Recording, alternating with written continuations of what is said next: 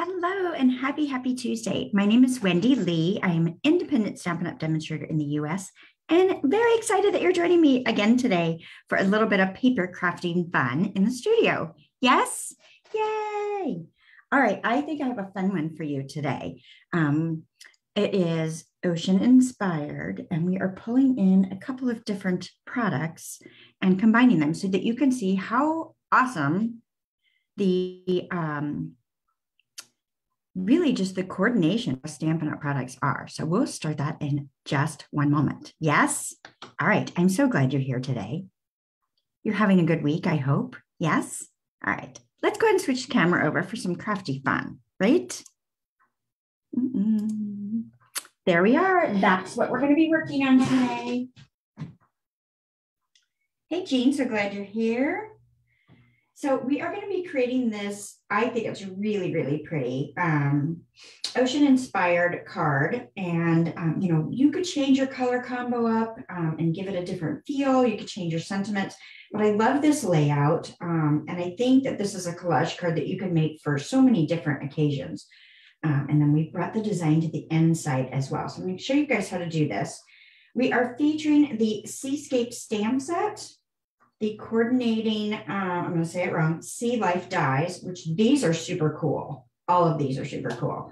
And then we're bringing in the layering diorama because they are so much fun and work well with this. And the Waves of the Ocean Designer Series paper and then the Waves Rhinestone Jewels. So the Waves Designer Series paper and the jewels are only available while supplies last. Last I checked earlier, they are still available. So you can still purchase these, but I'm not sure how long the inventory will last. It's while supplies last. So if you love these, definitely get them.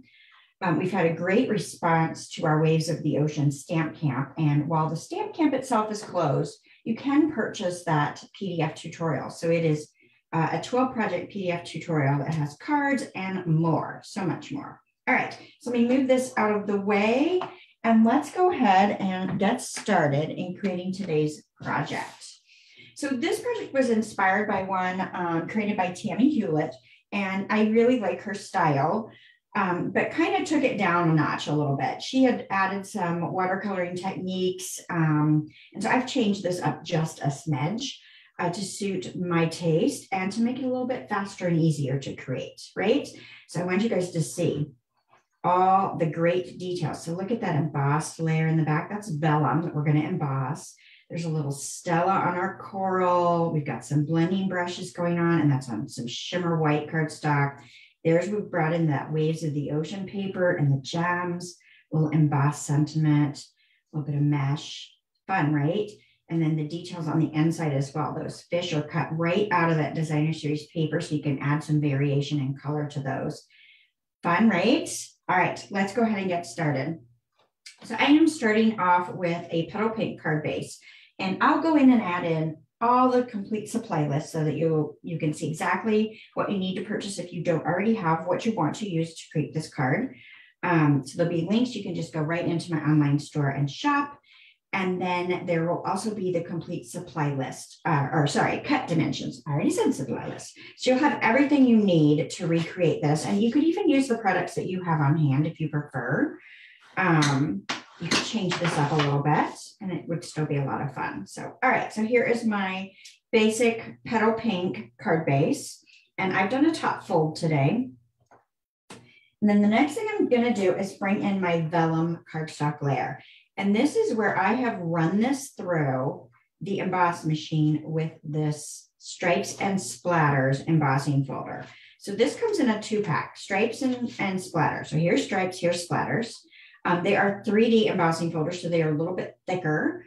And these work fabulously with our mini Stampin' Cut and Emboss machine that's on special right now. So this is our little bitty machine. And these fit perfectly and are made to work with this machine. So the mini Stampin' Cut and Emboss is on special this month. So you can get that 20% off, which is a great, great savings. All right, so let me go ahead and we're going to, I'm not going to put this layer down just yet because you can see through vellum. So I'm going to lay it in place, but I'm not going to adhere it down. Now I could go ahead and run some adhesive right in the middle here, and I might choose to do that at some point. Right now I'm just going to lay it there, and we'll see as this evolves as we get our layers, right? All right, next I'm bringing in the layering diorama dies, and I have got my Waves of the Ocean paper that I have cut out with this 4th largest die in that layering diorama. Okay. Next, I've got my coral. So I used my Sea Life dies, and I cut out 3 pieces of the coral. Isn't that cool? All the texture that adds on that. Now this Seascapes bundle is yet another one that is on the current list right now for discount. So you can get this at a discount, which is really, really cool. And then we've got this die here I used to cut. This is Shimmer White cardstock. I don't know if you guys can see this. So it's a shimmery finish to it. I really, really like this one. But you can see this die is attached actually in a couple of spots. So the fish and the seahorse actually come out that way. They don't cleanly cut it all the way around, which gives you a lot of fun ways to use these dies. I'm going to clip this apart. I'm going to show you how I do that in just a moment. All right, so now that we've got those pieces, let's go ahead and move our card base out of the way and let's prep some of these. So I want to go ahead and clip this apart. Actually, no, I'm going to add color before I clip it apart. So let's go ahead and bring in, first of all, let me bring in my coral because I want to add some Wink of Stella to add a little shimmer to my coral. So I'm just going to scribble on, and it doesn't have to be fully covered. You can cover it as much or as little as you want. And I'm just doing this right on my silicone craft sheet because that'll wash off later. And so no worries with that. Plus, this is good. If I decide I need to squeeze my Stella, it's always great to squeeze it when you're over the top of the silicone craft sheet because sometimes this will pool and can kind of leave a big mess if you get a whole bunch of it that comes out at once.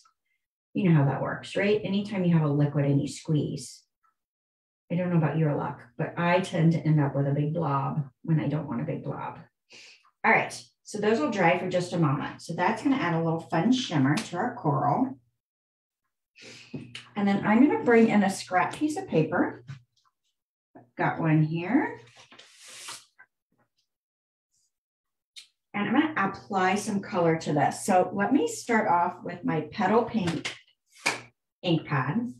And I want to just apply a little bit of color. I want to make sure this is cleaned off. Yep. So I am taking a blending brush and just picking up a little bit of that color. And I'm going to turn this because I want to work backwards. So I'm going to start off the edge and I'm just going to use a circular motion. I find that works best for me. You do what makes you happy, right?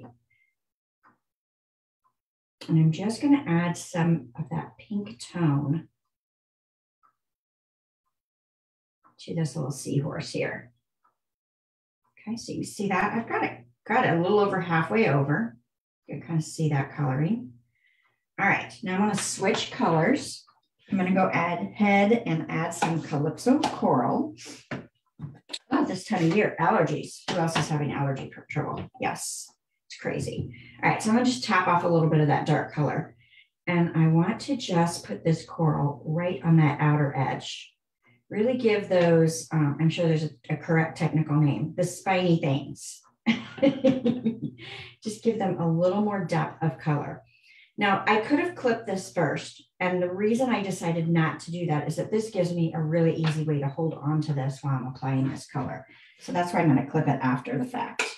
All right, so we'll put that away. We don't need that. Oh, and blending brushes. If you don't know about blending brushes, these are awesome. These have so many soft bristles just jam-packed in there. They're soft, they're luscious, they're velvety. So they allow us to add color really, really nicely to our project. So I'm just rubbing this right on my scrap to get some of that ink, that excess ink off so that I can use it again with another color. Now you can wash these. A little soapy water will work. but I will tell you, you want to let them completely dry before you put them in another ink pad, okay? All right, move that out of our way. Let's go ahead and clip this little guy apart. So I'm just going where it's connected still, and I'm just gonna make a little clip with my paper snips. Okay, so that side's loose, and then we are connected here at the tail, or the back fin, whichever way you wanna call that. I'm gonna clip that, and I'm gonna clip it right there as well. So now I've separated that. And then this would make a really cool piece to use on a project as well. You could even do this blending technique, and if you did it on a regular piece of cardstock underneath and then laid it back over the top, you'd have that negative image in there. Wouldn't that be cool? I should have done that. I didn't think about it. Oh, you have this bundle and you haven't used it? Oh, it's such a good one. Such a good one. Yeah, you definitely want to pull it out. All right, let's go ahead and kind of build this little diorama shape. So I can put him on there like that, or I can flip it over. I think I'm gonna flip it over. I think I want it more like this, right? So let's add a little liquid glue. I'm gonna bring back in my craft sheet because I could make a big mess here.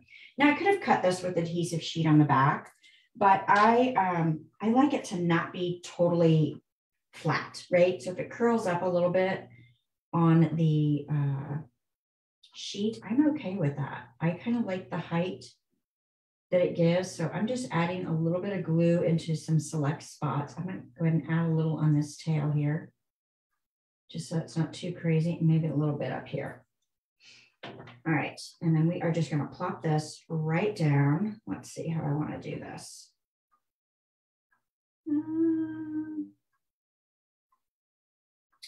I kind of think I want it like that. It's different than the last one, but it's still going to be cute. I promise, right? All right, let's double check this. So again, we don't have our vellum down yet because I want to see where all my layers are going to fall first. So I put this little guy here, right? And then I can work in my coral as well. You know what? I think I'm going to go ahead and pop this up on the front. I don't want to get my dimensionals too close to the edge because I want to be able to slide in my coral. So I might be a little excessive with the number, but I want to make sure it's nice and stable. But again, I'm not going too close to the edge because I want to give room. Oh, good. You've got the Seize the Day dies. Yes, those would go awesome with this, this Waves of the Ocean collection as well. I just love how everything coordinates and you can mix and match. Stampin' Up! Does such a great job with that. All right, so now that I've got this down on the vellum, I can come back here and I'm just going to use a liquid glue. It doesn't really matter, but I'm going to use liquid glue to attach that right to my card base, because you need your adhesive to fall so that it's going to be covered by the elements that you're putting down. Otherwise, it could show through to the front of the card. So vellum, you can see through a little bit. I get that a little bit of a push. Now, I could have put that down and guessed where my adhesive was needing to be. It probably would have been okay, but this made me feel a little bit better doing it this way. All right, so now I'm going to work in some of this coral. So I'm just going to slide it in. I'm putting it on top of the vellum, but I want it to fall underneath that little wave. And so I might have to tear off some edges. I might not have got my dimensionals in quite far enough to be able to just slide that up in there.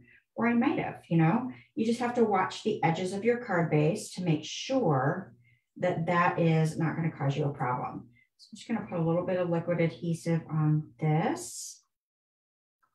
And again, if you wanted it to be completely flat, you could put adhesive sheet on the back of this before you die cut it, and it would make it you know, like a sticker that you just literally peel and stick it right down to your card, and then it would be nice and flat, and you wouldn't be making the mess that I'm making with the adhesive right now. All right, me and liquid glue, not always friends. Okay, so that one's in there, cute. And then this one, I think I'm gonna need to, no, I think I can get that in without clipping it. Maybe. Yeah, if I turn it a little bit, that'll work. All right, so I'm only gonna put adhesive on this under part, maybe I won't make as big of a mess with it. Adhesive and I don't always get along, at least this adhesive, right? It's not always my friend. So again, I'm trying to get my edges so that they are tucked in. There we go. Got it. I want them inside that edge so I can still put this in an envelope if I want. Cute. It's already cute. I love it.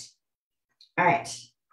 Next, I'm just going to take a little bit of Stampin' Seal and I'm going to put it just right here.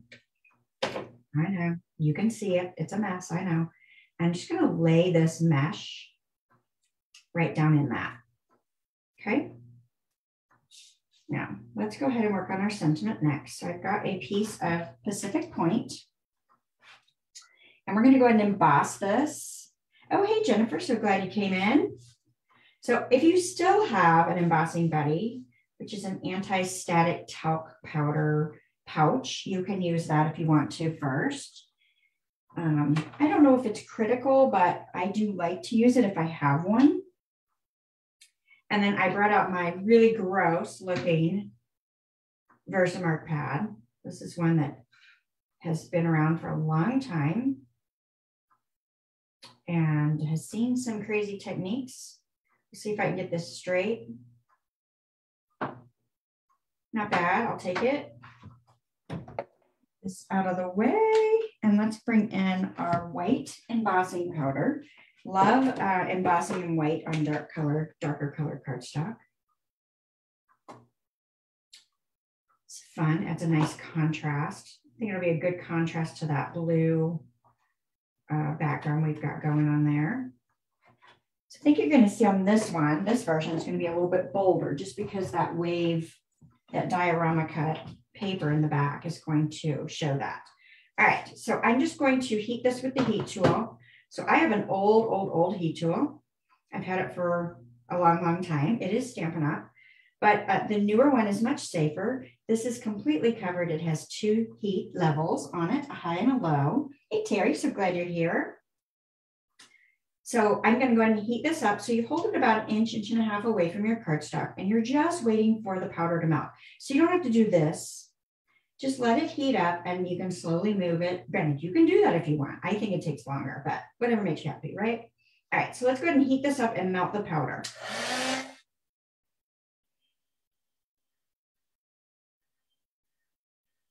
Here we go, it's starting to change.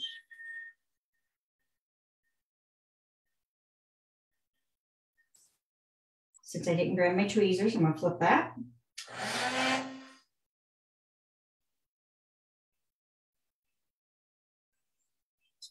All right, cool. Hopefully that caught on video so you guys could see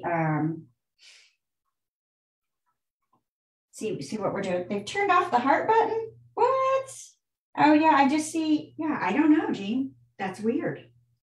I'm glad you like it though. You can put hearts in the comments. How about that? All right, so we're just going to adhere our lovely sentiment right on there with some dimensionals. So again, like I mentioned, you could change these colors up a little bit. You could change the sentiment up a little bit and really use this for so many different occasions. It'd be a great birthday card. I think you can even use this as a sympathy card if you wanted to for somebody that is an ocean lover, right? You know, this one's kind of a thinking of you, letting you know that we're here for you. Looks like I got a little bit of a rough edge there when I cut that. See if I can clip some of that off. I'll probably just make a mess. I shouldn't touch it. There we go. I got some of the loose frayed end there. So cute, right? Let's add a little bling to finish the front off with my favorite waves, rhinestones. Technically, rhinestone waves, basic jewels, if you want to be correct in the description. And so I love that it's got the shades of blues and greens and all the variations in between. Since we have a lot in this color family over here still left, because I have used quite a few of these, I am just going to choose some of these blues. I can go in and out of my color combo, and we're going to be a little bit excessive. I'm looking at these kind of like some little bubbles, maybe. Let's put a lighter one up here. Why not? Can I do that? Let's see. I think I'm going to put one off on this coral a little bit. Maybe another one right here. And why not add one more, right? Why not? Let's add one right. I'm gonna add it right there. Could add some more down lower if you wanted. That one's not sticking past the mesh, but I think it's okay how it is. But yeah, you could add some more down there, but I'm gonna stop there. I think that looks nice, kind of fun, brings that blue color in.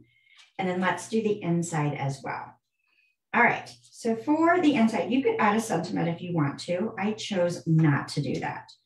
I am just going to add this white layer of cardstock. And so this is cut the same as my vellum on the outside. So I'm bringing that same kind of appearance to the inside. From a design. Oh, you have a heart button, Jennifer? Okay, well, who knows? Maybe Jean's not allowed to love anything anymore. Do you think that's true? I don't think so. All right, so we've got that down, and then let's put our coral. I'm gonna have this one kind of go all the way over to the edge of the card and then hang down in there. Kind of fun, right? You guys wanna see what I did on the original. This is the original one. So I'm kind of doing the same thing. Now I could come off a little bit, get a little closer to that edge and just clip off what I don't need as well. So let's see. Get that a little bit of liquid glue to put that down.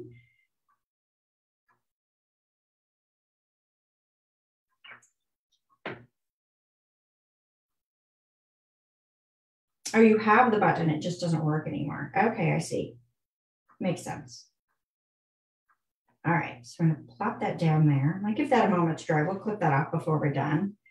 And then I've got these two little fishies. So when you run this die, I just cut it right out of the designer series paper. But when you run this, you get two fish and one is facing one direction and one is facing the other. I did find when I was cutting this out of designer paper, if I wanted to have multiple fish and I wanted them facing different directions, I could do it upside down, if that makes any sense. So I'm gonna slide that little guy right under there. I'm gonna slide this one just in there a little bit. So it looks like it's swimming right inside that coral. Kind of fun, right? Just a little bit of adhesive on the back. And look, you could totally change that. See, that back side is a softer set of colors. Could have totally changed this up to a softer set of colors. It's just so pretty. And you know that technique I showed a few weeks ago with the Simply Marvelous paper where we added the gilded leafing to give it that gold fleck? This paper would be awesome to do that with as well. I've been playing with it with embossing powder, but I haven't found a look, an appearance that I'm happy with. So have not gone down that path yet, but maybe we'll get there. All right, cute, right? Love it. So this one's a little more bold in color, but this one's a little softer in that color combination, just because I've gone deeper into the blues there. I could have changed this to navy, which would have actually been even bolder and looked really, really nice as well. Now you can see that this vellum is starting to pull up a little bit because of I glued something else on top of it. If that bothers you, go in and slide in some glue dots, right? Just to secure that underneath where that coral is. So let's go ahead and do that. It doesn't bother me, but if it bothers you, I just want to show you how to fix that. So as long as you're getting adhesive, there's one. Getting your adhesive so it's placed underneath that coral, you'll be able to tack that down and not see that that's happening. Nice. So let's just plop in a couple more just to make it nice and secure. And again, as long as they're underneath those coral layers, then it should hold down really nicely. Do the same thing down here. A couple glue dots on that.